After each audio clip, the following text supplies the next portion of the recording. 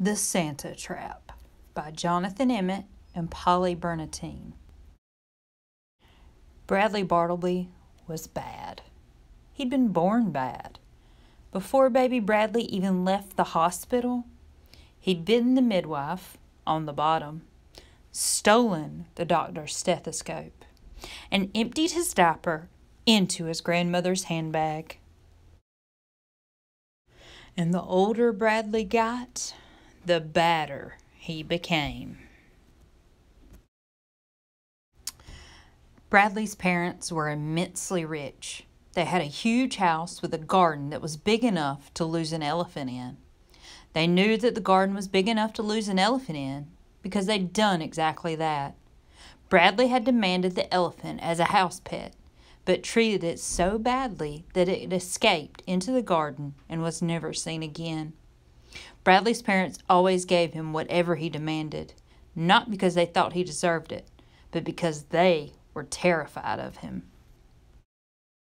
Every Christmas, Mr. Bartleby hired a team of secretaries to type up the huge list of presents that his greedy son demanded from Santa Claus.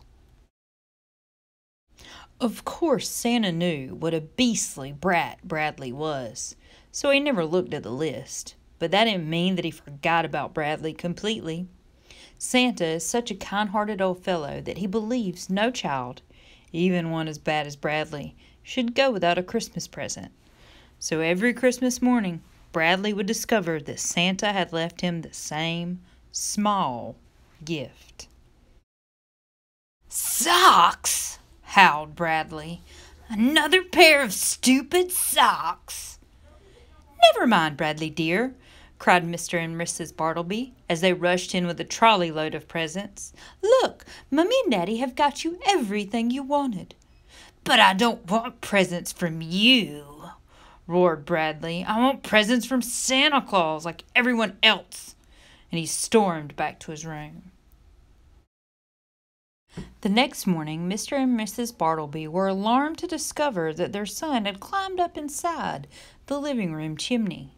They were even more alarmed to discover that Bradley had nailed several sticks of dynamite around the chimney walls. "What are you doing, dear?" asked Mrs. Bartleby nervously. "What does it look like?" scowled Bradley. "I'm building a trap." "A trap?" said Mr. Bartleby. "A trap for what?"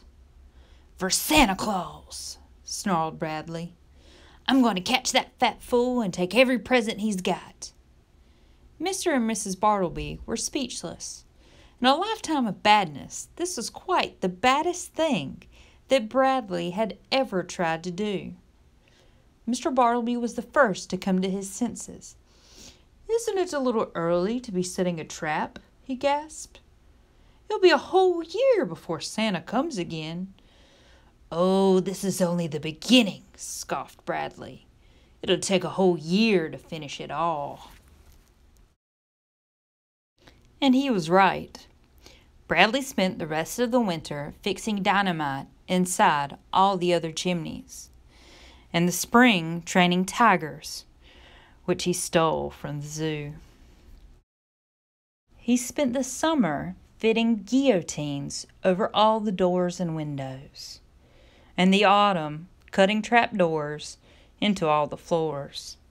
By the time December came around again, Bradley had turned the entire house into one stupendous Santa trap.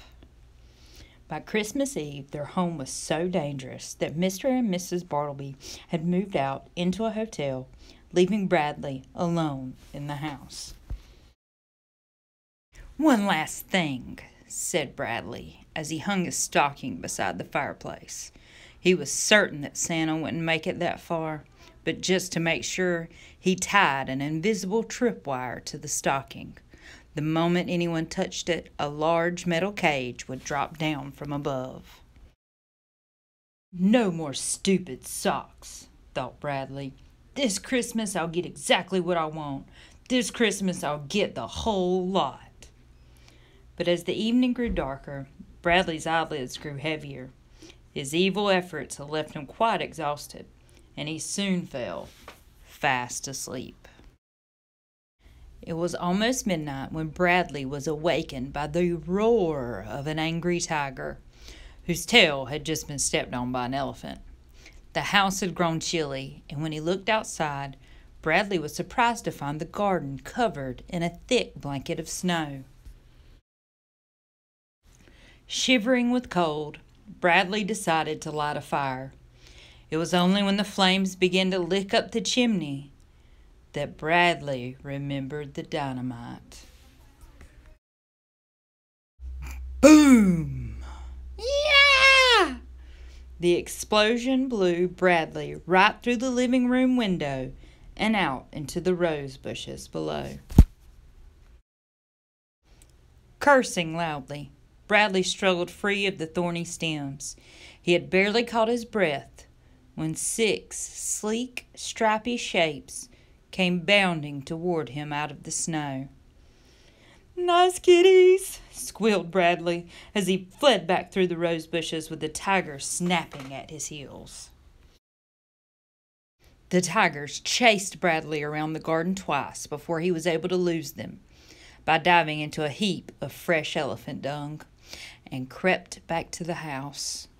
Determined not to be caught in any more of his own traps, Bradley took a deep breath and prepared himself before opening the front door. "Aha!" he cried triumphantly as he leaped clear of the falling guillotine. "Ah!" he cried miserably as he fell through the trap door. Sometime later, as the sun rose on Christmas morning, a scratched, scraped, and badly bruised Bradley limped back to the living room. There wasn't much of the fireplace left, but, amazingly, his stocking was still hanging up. And, even more amazingly, Bradley could see that there was something inside. Bradley hobbled over, tore down the stocking, and... clang! The metal cage dropped right over him. Bradley let out a long sigh.